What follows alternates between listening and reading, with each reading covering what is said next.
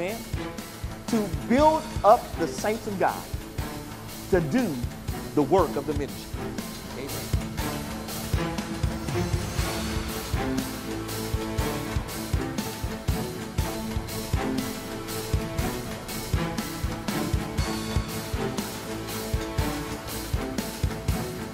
Amen. Praise the Lord.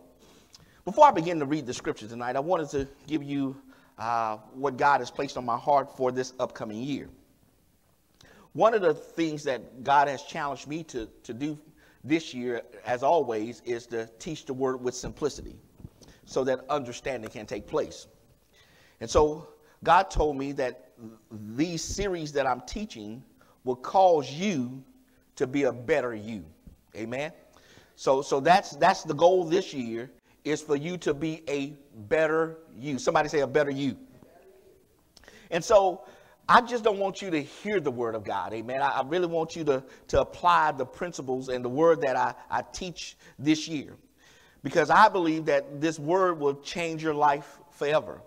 And so I challenge each and every one of you, those who are here in the sanctuary and those who are watching by way of all of our social media, that as you hear the word of God and apply the principles of the word of God, that if your life does not measurably change after hearing and doing the word this year, amen, then we all need to just shut this thing down. But I truly believe that if we just apply the word that we hear and do what God says, amen, we will have a better me this year, amen.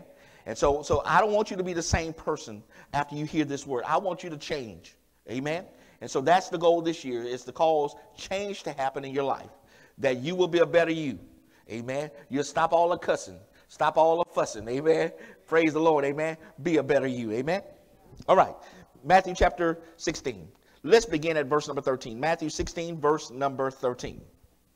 Look what it says. When Jesus came into the coast of Caesarea Philippi, he asked his disciples, saying, "Whom do men say that I, the Son of Man, am?"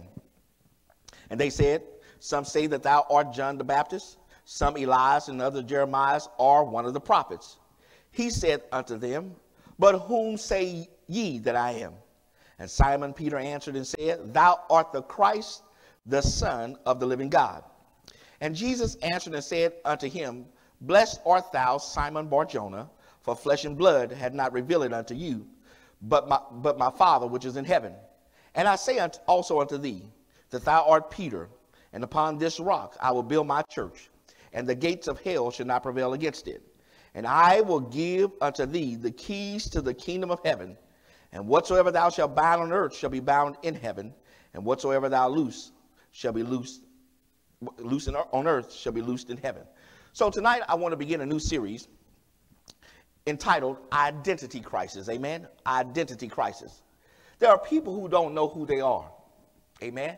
And I want to go to the word of God to find out what God says about who we are. Amen. In order to be a better you, you need to know who you are. Amen. And the key to living the abundant life in Christ this year will be based upon you knowing who you are. Go to John chapter 10. John chapter 10. The key to living the abundant life in Christ is in knowing who you are. Amen. You got to know who you are. John chapter 10, look at verse number 10. John chapter 10, verse number 10. It says, "The thief cometh not but for to steal, to kill, and to destroy. I am come that you might have life, and that you might have it what? More abundantly." The Amplified says, "to the full till it overflows." Amen. And that's the plan of God for our lives, that he wants us to live in abundance. Amen. He wants us to have the best in life. He wants us to be full till it overflows. Hallelujah. Amen. But the key to me living this abundant life, amen, is in knowing who I am. Now, there are four things that shape our belief system. Amen. Four things that shape our belief system. Number one is the environment we grew up in. If we're not careful, the environment that we grow up in will cause us to limit ourselves, amen, from God's best. Now, I grew up in the projects. Amen. And if I would allow the projects to define my ability and my possibilities, I would still be in the projects. Amen. I'd probably be a guy who would have been staying on somebody else's dime. Amen. But because I understood that I had to change how I thought and change the environment that I was in, it changed my life forever. Amen. So the environment that I'm in will influence how I think. Not only that, but what important others have said about me and told me about my life. What did my mama tell me? Amen. Did my mama encourage me to be the best that I can be? Hallelujah. Thirdly, the repetitious information that I receive. The repetitious information that I receive. It influences and shapes how I think. Amen. What do you hear over and over again? Now, if you listen to the word of God, the Bible says that faith cometh by hearing, and hearing by the word of God. So if I'm going to be a better me this year, I have to continue to hear the word of God over and over and over again. Amen. And let the repetitious information shape how I think. And then finally, what I experience in life, amen, will shape how I think. Amen. What I experience will shape how I think. Hallelujah. Now, tonight I really don't have the quality time to go through all the scripture that I have here, amen, to talk about the identity crisis. Now, when it comes down to looking at the word of God, Luke chapter 15 is a very good scripture to find lost stuff that don't understand its purpose and value, amen. And so when I look in Luke, I find through the first 7 verses, it talks about a lost sheep, a sheep that gets away from the 99. And the owner of the sheep goes looking for that one sheep.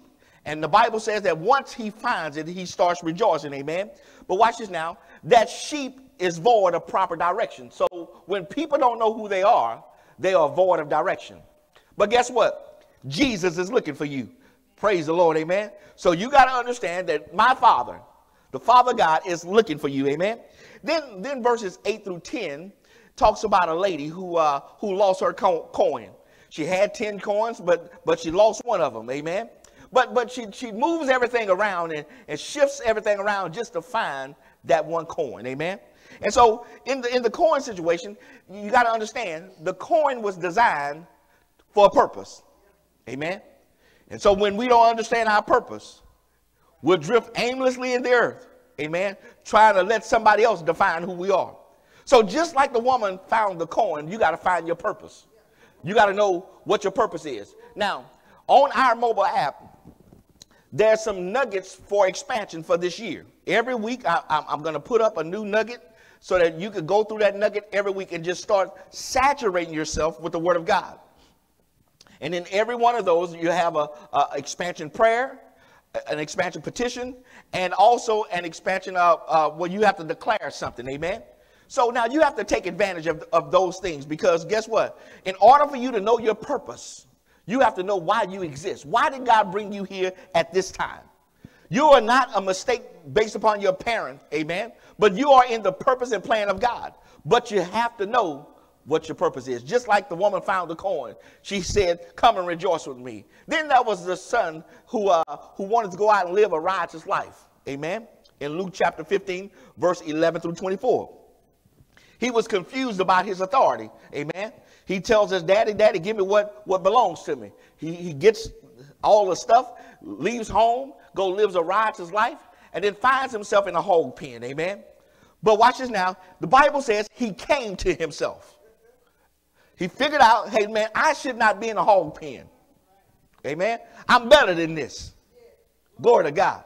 And so many people right now have come out of an old year into a new year, but they got to realize if you're in a hog pen, come to yourself. Amen. Your daddy, you got to know who your daddy is. Amen. He said, my daddy has more than this stuff.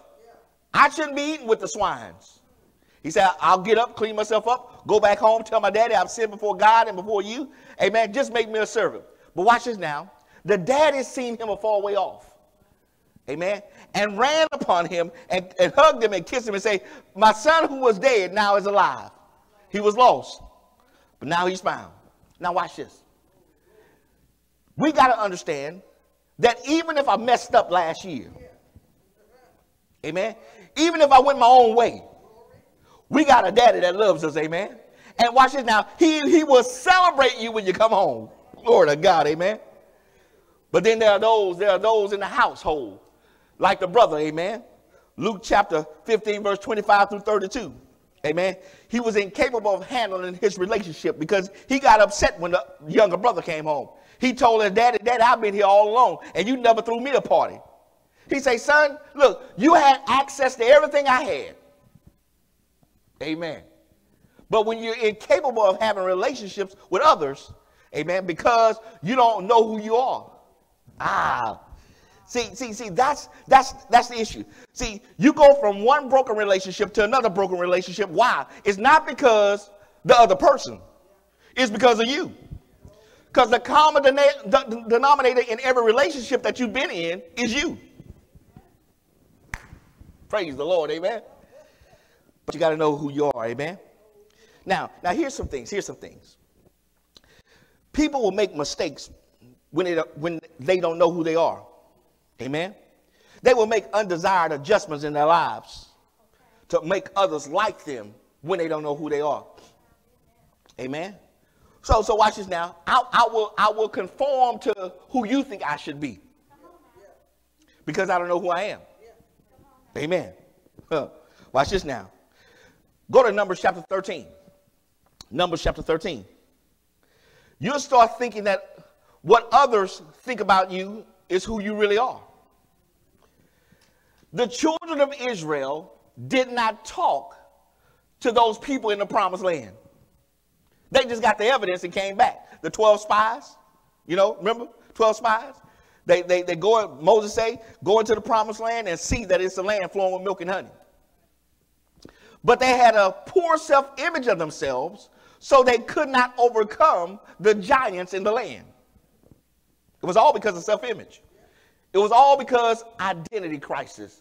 Because if they would have took what God said about them versus what they thought about themselves, they would have said just like Joshua and Caleb, let's go get the land. Let's go get it right now because God, we're well able. Jesus, amen. We're just going to look at verse number 33. Numbers chapter 13. Verse number 33. Numbers 13. Look at verse number 33. Watch this now. Watch what it says. And there we saw the giants, the son of Anak, which come of the giants, and we were in our own sight as grasshoppers, and so were we in their sight. What you say? They never talked to those folk. But yet because they thought about them as grasshoppers. So that's how they thought of themselves, amen? Now watch this now. When people don't know who they are, Sister Aline, they'll laugh at negative comments, amen, just to fit in. Amen? You'll let somebody call you out your name, and you won't say a thing about it because I'm just trying to fit in.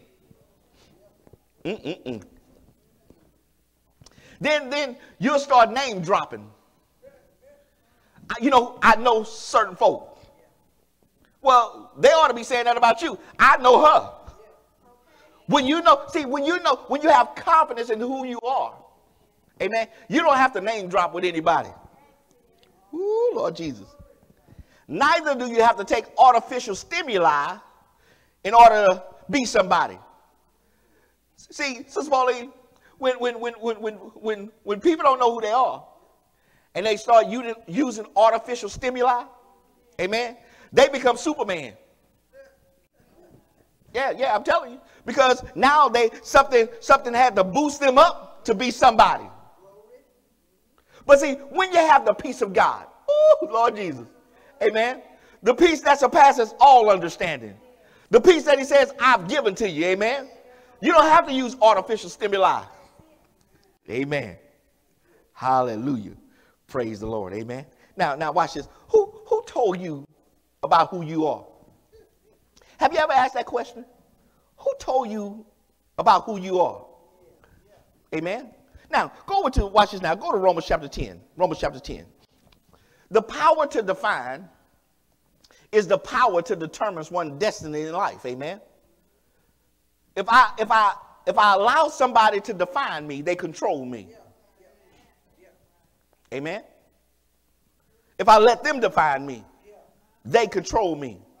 Because the power to define is the power to determine one's destiny in life. Amen. So who told you who you are? Have you ever asked that question? Amen. And if they told you who you are, did they tell you the truth? Or were they using fake news? Glory to God. Amen. Now, number one, you can allow yourself to define you.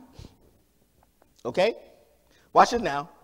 But you are incapable of proper definition of defining yourself. Romans chapter 10. Let me show you why. Romans chapter 10. Look at verse number 1. Romans chapter 10, verse number 1. Look what it says. Brother, my heart's desire and prayer to God for Israel is that they might be saved. For I bear them record that they have a zeal of God, but not according to knowledge. For they, being ignorant of God's righteousness and going about to establish their own righteousness, have not submitted themselves unto the righteousness of God. So watch this now. Because people want to establish their own righteousness. Amen. Their own standard of living. Amen. You don't have the right to define who you are. Because you're going to define you based upon how you feel today. Amen. So watch this now. So I cannot allow myself to define me. Neither can I allow somebody else to define me. Because if I allow another man to define me, watch this now, they're going to define me what they want me to be. So I have to go back to the maker of the thing, amen? Go to Genesis chapter 1. I have to allow God to define me. Only he has the right to define me, amen? Only the maker of the thing has the right to define how that thing ought to operate. Amen? Okay, for instance, if you have a certain make of car, give me a car name. A Chevy. Ain't no sense in me taking a Chevy to a Ford dealership to try to fix the Chevy. Number one, they don't have the parts for that. Amen. Two, they not certified, amen, to fix on a Chevy like they are on a Ford, because they are a Ford dealership. Amen. Why is it then that we allow another man, amen, to try to define us when they didn't make us? Amen. I got to go back to the manufacturer and allow him to say, this is how your car should operate. Okay, watch this. In every new car, in the glove box is an owner's manual. And they have everything about that car. If you want to know how to turn the blinker on, look in the manual. If you want to know how to do this, that, or the other, what? Just look in the manual. Page so and so. Go to the index, find what you're looking for, and boom, it's right there. Well, when it comes down to us, Sister Porter, we got to go back to the Word of God and find out what did God say? And how did God say I should operate? Genesis chapter 1. Look at verse number 26. Genesis chapter 1, verse number 26. Watch this now. Watch what he says here. Genesis chapter 1, verse number 26. Look what he says. Hallelujah. And God said, let us make man in our image, after our likeness, and let them have dominion over the fish of the sea, and over the fowl of the air, and over the cattle, and over all the earth, and over every creeping thing that creepeth upon the earth. So God created man in his own image. In the image of God created he him. Male and female created he them. And God what? Blessed them. And God said unto them, be fruitful and multiply and replenish the earth and subdue it, and have dominion over the fish of the sea, and over the fowl of the air, and over every living thing that moveth upon the earth. Now something just jumped out at me. The world said that people of color are a cursed people. Have you ever heard that? Amen. That people of color, that they are a cursed people. But I just read here, and God what? Blessed them. Who is the them that God blessed?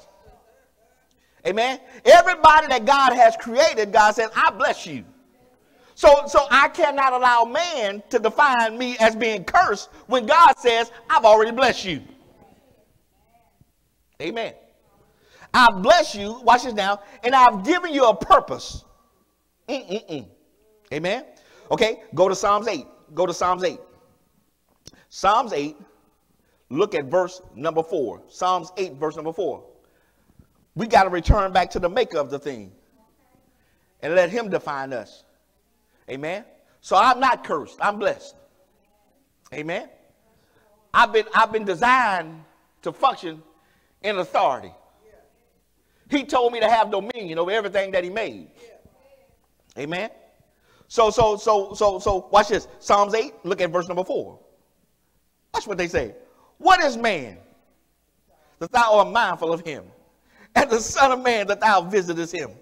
For thou hast made him a little lower than the angels, and hast crowned him with glory and honor. Thou madest him to have dominion over the works of thy hands.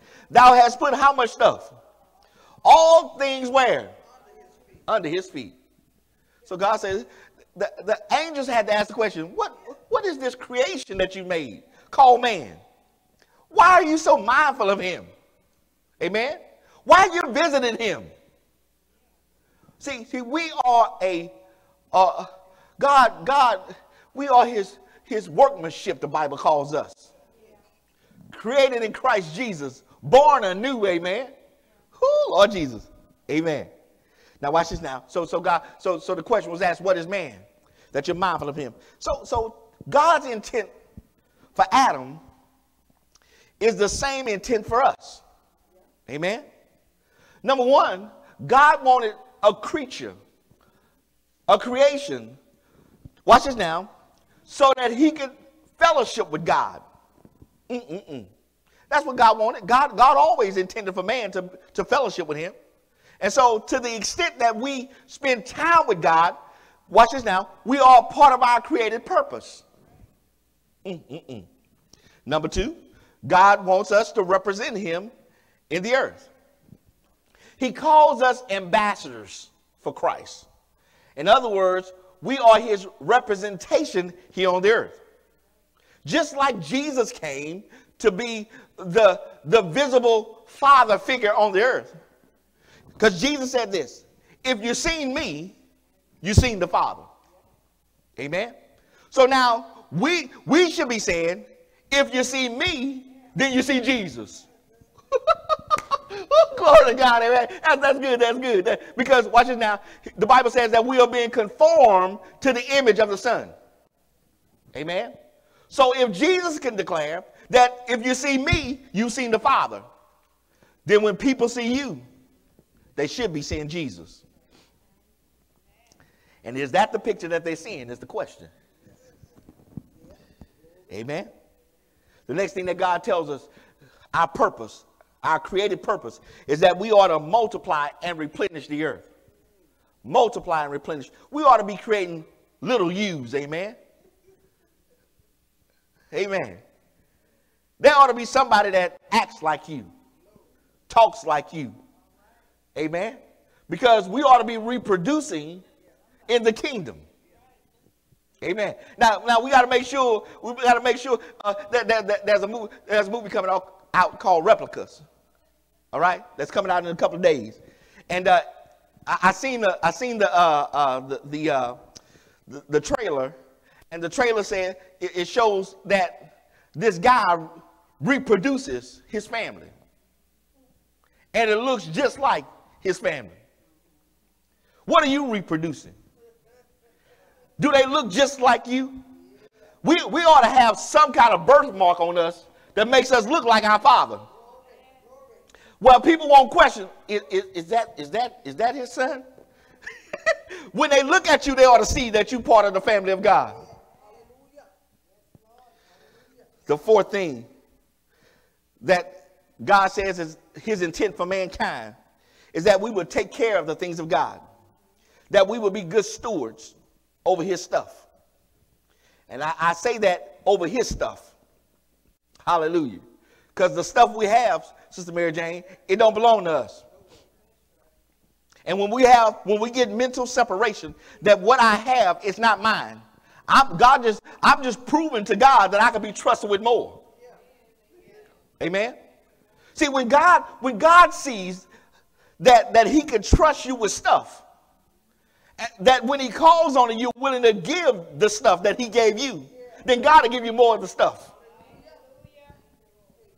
Amen.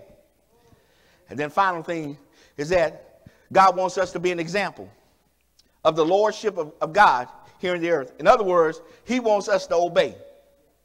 Amen. See, when we made Jesus Lord, that means he has the right to tell us what to do. Amen. And so we ain't fighting with him when he tells us to go here or go there or do this or do that. No, we got to obey. If you be willing and obedient, the Bible says, you're going to eat the good of the land. But I got to be willing and obedient. Amen. So when I look at my created purpose, 1, I need to fellowship with God. 2, I need to represent God. 3, I need to multiply and replenish the earth. 4, I need to care for the things of God. And number 5, I need to be an example of obedience in the earth. Amen. Now go over to 1 Corinthians 14, 1 Corinthians chapter 14. It was never God's intent for mankind to be confused about who they are. It was never God's intent. You see these people now, I don't know who I am. I don't know if I'm a girl or a boy. Okay, well, that's easy. What equipment you got? Hey, man, you don't have to look too far. What equipment you got? You know what you are when you look at your equipment. But it was never God's intent for man to be confused. You know why? Because the Bible says in 1 Corinthians 14:33 that God is not the author of confusion. So if there's any confusion, it's not of God. Amen. So we got to get this understanding of who we are and not be confused about it. Amen. When I look at man's state before and after Christ, man, it changes everything. Go to Ephesians chapter 2. Ephesians chapter 2. Amen. Amen. Ephesians chapter 2. Ephesians chapter number 2. Let's begin at verse number 1. Ephesians chapter 2, verse number 1. Ephesians chapter 2, verse number 1. Watch this. You ready?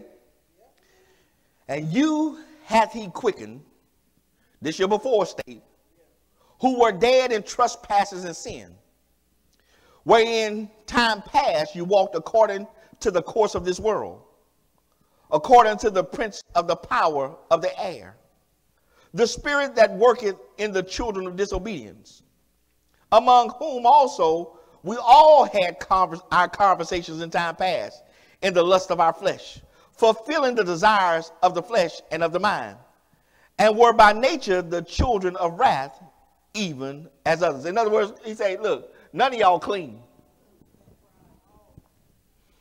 Amen. None of y'all clean. All y'all used to do something in your past. And watch this now. It was because of the lust that was in you. Amen. No. As a matter of fact, Romans says it this way. All y'all have sinned and come short of the glory of God. Then he says, there is none righteous. No, not one. No. So don't get it twisted. Amen. You are not an angel. Amen. All of us have messed up. And some of us have messed up more than others.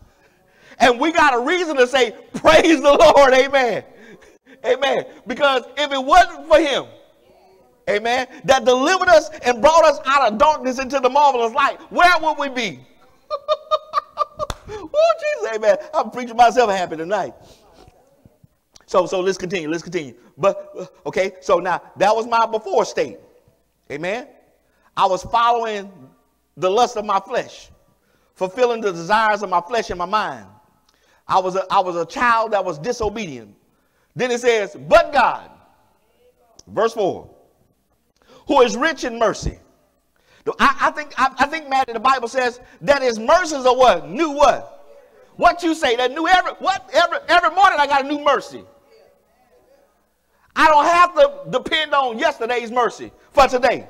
because I got a new mercy. But God, who is rich in mercy, for his great love wherewith he loved us, even when we were dead in sins, had quickened us together with Christ. By grace ye are saved, and had raised us up together, and made us to sit together in heavenly places in Christ. Look at your after state. He says, by grace you're saved. Watch this now. He says, then you have to look at where you're sitting at. Okay.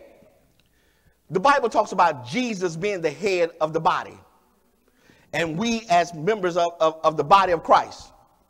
So if you don't see yourself positioned right, you'll think that you're just a person here on earth. Amen.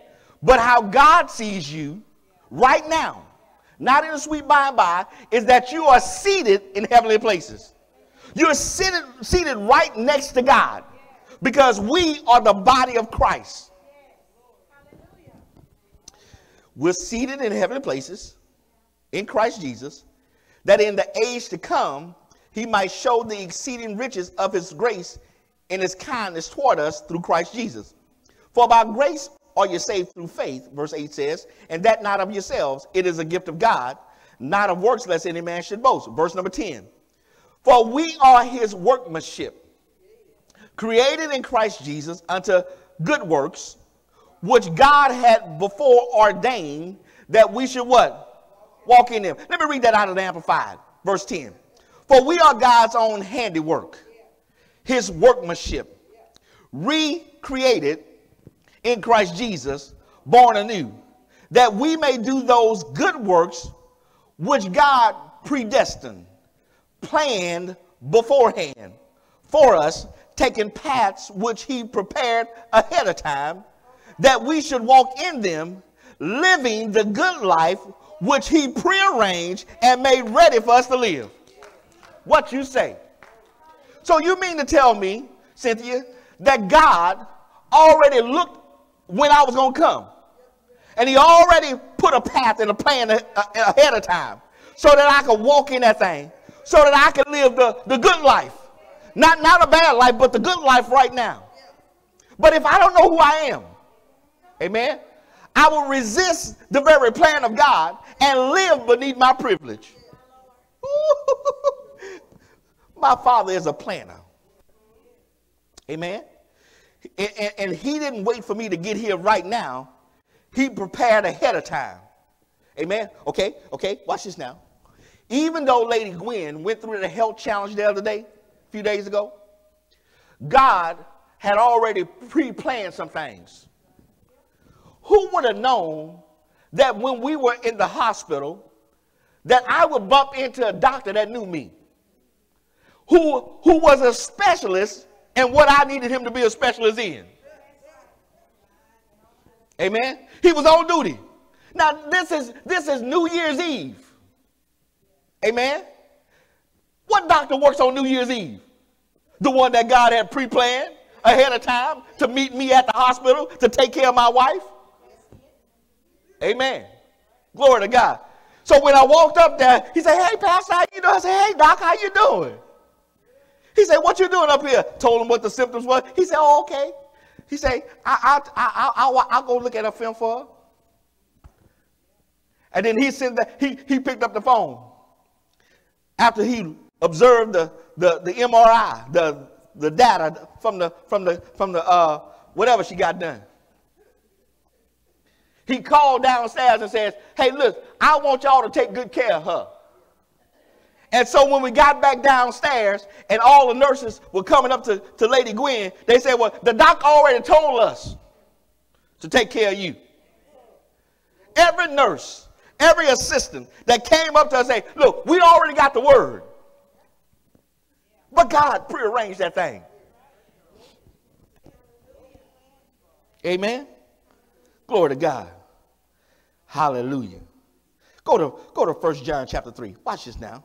You got to see your after state. See, see, the reason why I'm starting this year to talk about a better you and talking about you understanding your identity and not having an identity crisis is so that when I know who I am, ain't no sense of being in a crisis. Amen. Ain't no sense of being in no crisis. No, because I know who I am. 1 John chapter 3. 1 John chapter 3. Watch this now. Look at verse number 1. 1 John chapter 3. Verse number 1. Behold, what manner of love the Father had bestowed upon us. Look what he says. Look. Look at how much God loves you. That we should be called what? The sons of God. Therefore, the world knoweth us not. Okay. Remember now. Remember, I said earlier, there's no way we should be allowing the world to define us because they don't even know us. Amen. They have no idea of the magnitude of who we are. He says, how much love the Father has bestowed upon us, that we should be called the sons of God. Therefore, the world knoweth us not, because it knew him not. Beloved, now are we the sons of God, and it does not yet appear what we shall be. But we know that when he shall appear, we shall be what? Just like him. For we shall see him as he is. And every man that hath this hope in him purified himself, even as he is pure. He said, man, you really haven't got to the place of really who you are. Because, oh my God, when we see Jesus face to face, man, we're going to be just like him. Oh my God. We're going to be just like him.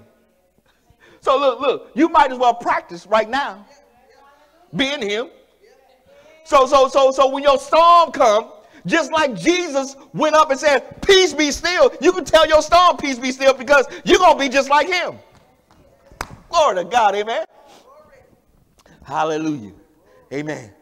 See, because my potential and your potential in life is directly linked to me knowing who I am in Christ. My potential. Amen. Jesus said, the works that I do, you're going to do greater works. So my potential is not based upon the level of education I have. It's not based upon how much money I have in the bank. Amen. It's not based upon what side of town I live on.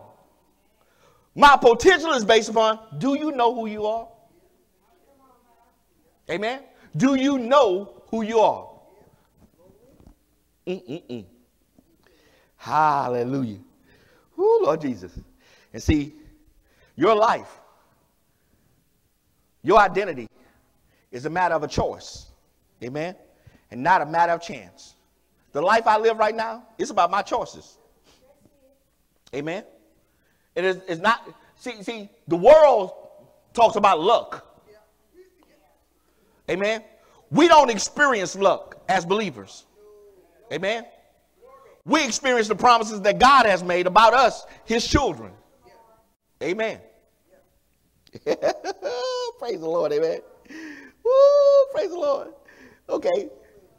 Now remember earlier we talked about the children of Israel and the 12 spies that went into the promised land, got the clusters of grapes, went back, showed Moses, it is a land flowing with milk and honey. Amen. But 10 of the spies says, but they're giants over there. The sons of Anak, and these folk live over there, and those folk live over there. And Joshua and Caleb said, look, I'm going to make a different choice than what they're making. The choice they're making is they have this inferior complex. But we're going to make a choice that we know who we are. We're ready to go kill some giants. Let's go get it right now. Right now, you in my way, you in my land. God already promised it. I'm finna take it. Amen. But it was a choice they made. It was a choice not to get in fear.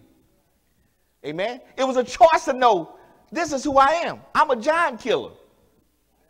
David had, look, okay. David, little bitty old scrunchy little boy, minding his business in the sheepfold. His daddy say, go take your brother something to eat. He gets out there and hears this giant talking trash about his God. Everybody else is in fear. Nobody wants to go fight the giant. As a matter of fact, Goliath said, hey, listen, we all don't have to die. Amen. You pick one guy from your camp, and I'll be the fighter from my camp. And if whoever wins, y'all gonna serve us, or we gonna serve you. And David said, I'll choose to go fight the giant while everybody else is scared. And it was because and based upon his relationship with God. David said, let me think. I remember how God delivered me out of the mouth of the lion and the hand of the bear. And what is this uncircumcised Philistine that's talking trash about my God? David said, I'm a giant killer. David said, today I get a head. Y'all get it? I get a head. He gonna cut the man's head off. Praise the Lord. Amen. Watch this now. Okay. Now, that was in chapter 17. But in chapter 16, something happened to David. Amen. For him to know who he is. Okay. The prophet goes to David's house to anoint the next king. David is still outside minding the sheep. Of course, they go down the line trying to find the right king. And God tells the prophet, whoever the oil flows on, that's the one. So he brought all of his sons before the prophet, and the oil did not run. Until the prophet said, is there another? Do you have another? You have somebody else. Somebody just, I know what God said. There got to be somebody in your house that this oil got to flow on. He said, yeah, go get David. So now David finds out his destiny in life. You're going to be the next king. So by the time he shows up with Goliath, he already knows I'm anointed for this thing. So because he had revelation knowledge of who he was, Clint, by the time he got to the fight, watch this now. Oh, no. I ain't going to lose tonight. Okay, so when we have revelation knowledge of who we are, when we face a fight and we face a giant, we got to, look, I've been anointed for this. I cannot lose, man. I cannot lose. Not tonight. Okay, all right. I'm getting all excited. Watch this. Every now and then, Pauline, I like to watch a boxing match. And I get a spiritual revelation from the fighters in the ring. And I'm watching all the people around the thing just to see how, in the natural, how things work. So, of course, there's two combatants. So then God says, okay, one is you and the other one is the enemy, your adversary. And in every fight, there's always a referee.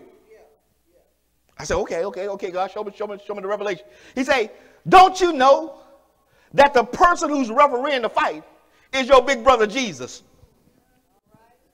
And he will never allow the devil to knock you out. Y'all gonna get this revelation.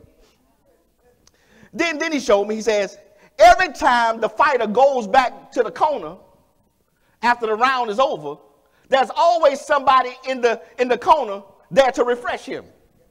And the Holy Spirit said, he said, that's me. I'm the one that's always refreshing you. Amen. Giving you new strength. Amen. Causing this anointing to come on you. Then Denise, I look around the ring and I see some judges sitting around the ring who are judging the fight.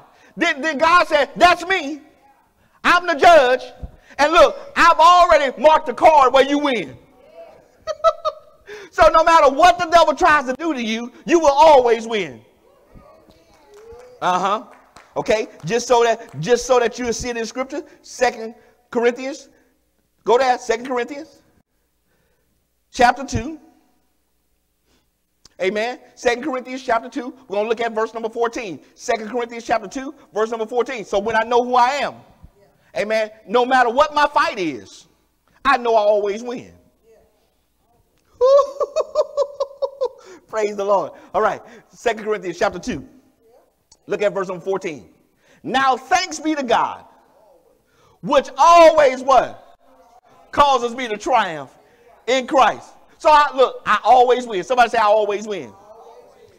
See, when you know who you are, you know you'll always win. Amen.